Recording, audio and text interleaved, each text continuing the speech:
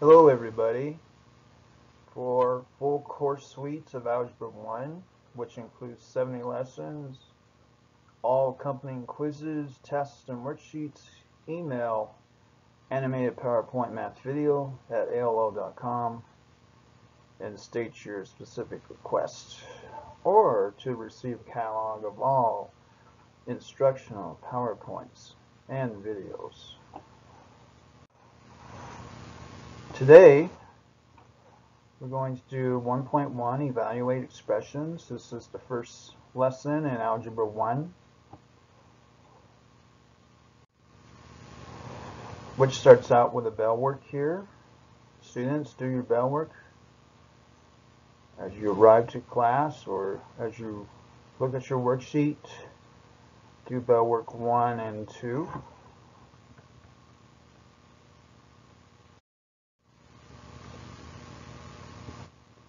Evaluate expressions. Before, you've used whole numbers, fractions, and decimals. You will evaluate algebraic expressions and use exponents. Hooray! So you can calculate sports statistics. Okay, so we can do stat. Classwork. This is classwork sheet, page 2. A variable is a letter used to represent one or more numbers. The numbers are the variable. Numbers are the values of the variable. Expressions consist of numbers, variables, and operations.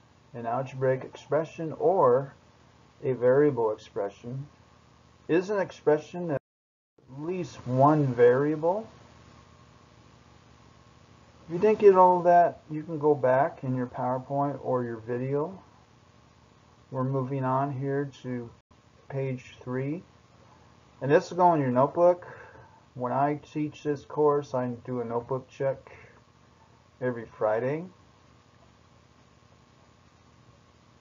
Algebraic expression, here's a table, 5 times n, 5n. All of these things mean the same thing. 5 times n, multiplication, 14y, 14 divided by y, 14 divided by y, division, 6 plus c, 6 plus c, addition, 8 minus x, 8 minus x, subtraction. Put this in your notebook as a good review. And also you're going from a verbal model here, from algebraic expression to a verbal model here. And then the operation here, the main operator here, is indicated here in this column. Notebook. This goes into your notebook class. Page 4. To evaluate an algebraic expression, substitute a number for each variable. Perform the operations and simplify the result if necessary. So here we go into an example. This is a notebook page. Evaluate algebraic expressions. Evaluate the expression when n equals 3. 13 times n. 13 times 3, we just plug in here for n. Get 39. 9 over n. So 9 over 3 equals 3. N minus 1. Substitute 3 for n. 3 minus 1 equals 2. And then n plus 8. 3 plus 8 equals 11. So this is when we evaluate an expression, when we plug in a value for our variable. Here is our first guided practice here. Evaluate the expression when y equals 2. So we plug into that expression. 6 times 2 equals 12. We plug in here. Equals 12.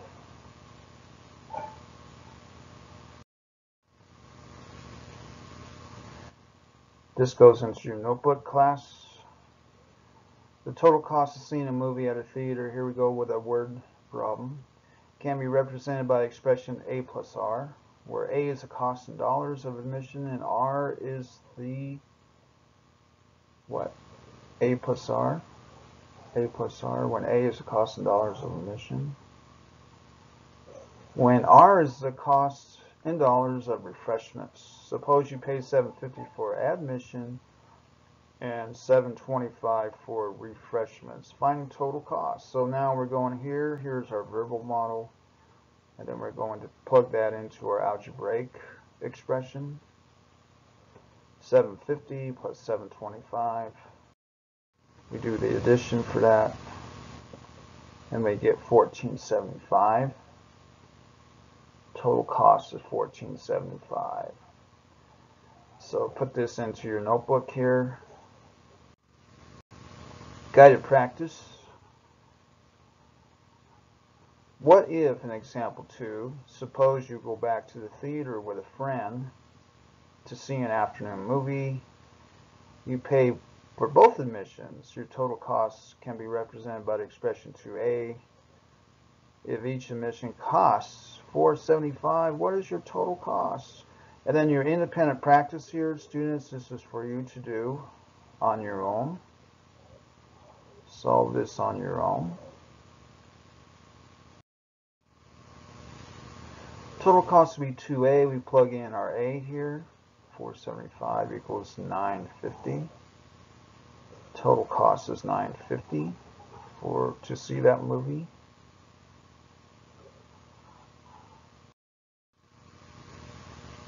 Here's the classwork. This is classwork sheet 10. Expressions using exponents. A power is an expression that represents repeated multiplication for the same factor. For example, 81 is a power of 3 because 81 equals 3 times 3 times 3 times 3. The power can be written in a form using two numbers, a base and an exponent. The exponent represents the number of times the base is used as a factor, so 81 can be written as 3 to the 4th power. Yes? Put this in your classwork sheet, page 10. Page 11, classwork sheet, 3 to the 4th. This is 81 now. 3 times 3 times 3 times 3, because you repeated 4 times. Base is here, exponent is there. This whole entity here is called the power, a power. 4 factors of 3. So that's really a power that's deconstructed with the base and the exponent explained.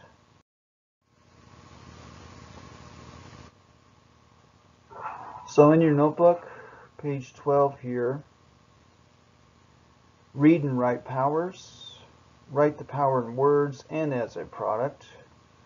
So we have 7 to the first power here. 7 to the first power. 7 is the product for that. And then B, 5 to the second power. 5 to the second power, or 5 squared. This is called a square here. 5 times 5. And then 1/2. We can take a fraction here and we can cube it or put it to the third power. 1/2 to the third power, or 1/2 cubed. 1/2 times 1/2 times 1/2. 3 times. And then z to the 5th power.